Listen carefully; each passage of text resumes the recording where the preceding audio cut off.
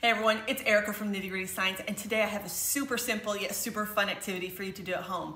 Paper gliders. Check it out. Where is it gonna go? That wall wasn't going there. I think it would go forever. Look how simple this is to make. A sheet of paper, glue stick or tape, and a pair of scissors.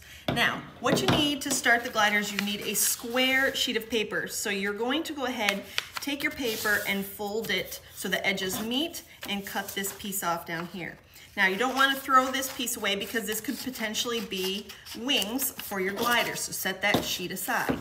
Now, when you unfold this, you're going to have a center crease, as you see here. Take your bottom corner, fold it right up to your crease, and fold tight. Take the bottom and bring it up to the center crease again, and fold it down and do it a third time.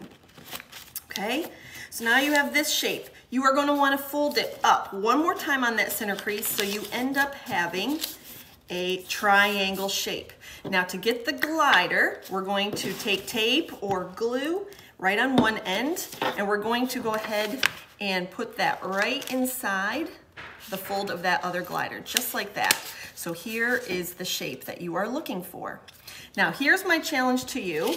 You have that bottom piece, so you can either use that, but you want to try to see what shape or what length wings work best for your glider. All right, so try different lengths, try different shapes. I'm gonna go ahead and use this one. So I'm gonna take my glue stick again. I'm going to glue right where we attach those two corners, and I'm gonna center this wing right on my paper glider, just like that.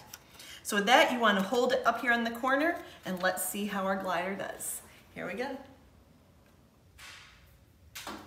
Look at it go, fantastic. I love that. Please go ahead and let us know what wings or what shape works best for you in the comments below. I'll be back soon with more. Take care, bye-bye.